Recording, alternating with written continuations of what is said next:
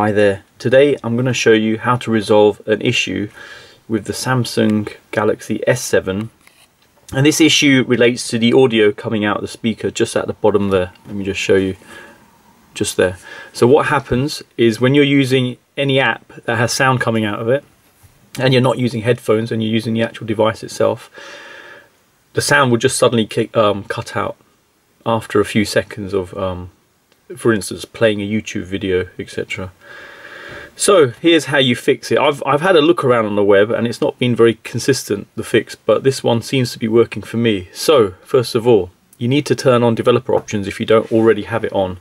I've got it on my device, which is there, but if you need to turn it on, you go to About Device, Software Info, and Build Number. You just press that 5 times, repeatedly tap it.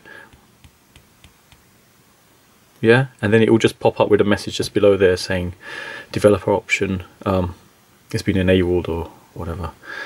Right, then if I go back and show, you go into developer options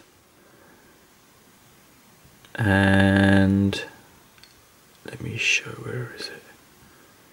That one, prevent USB audio routing. So you turn that on. The next thing you need to do is go to advanced features, just there. Not smart alert, sorry. Easy mute. Easy mute is generally on. You just turn it off and that should resolve it. Have a go. It's worked for me. And please leave some comments, just let me know if it's worked for you as well. So there you go. Thanks for viewing, and I hope it helps.